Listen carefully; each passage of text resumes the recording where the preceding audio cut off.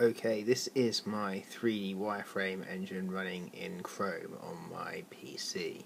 And as you can see, it runs fairly smoothly, which is the best performance of any of the browsers. Now, if I look across to IE9, it runs a little less smoother, although I have got quite a lot running on my computer at the moment, which is slowing it down a bit. However, it is generally quite smooth as well.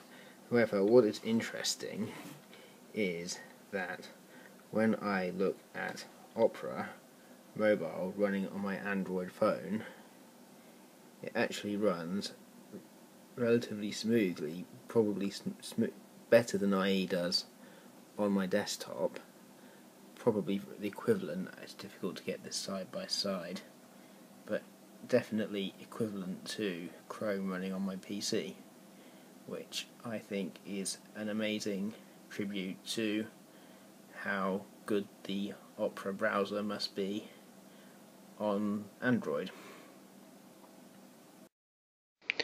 This is now filming the video on my phone as opposed to on my iPad, so I can show you the engine rendering on the iPad, which, as you can see, is noticeably slower than the phone. Although probably more comparable to the slower browsers on the PC. Now, I can obviously show you that side by side next to Chrome. As you can see,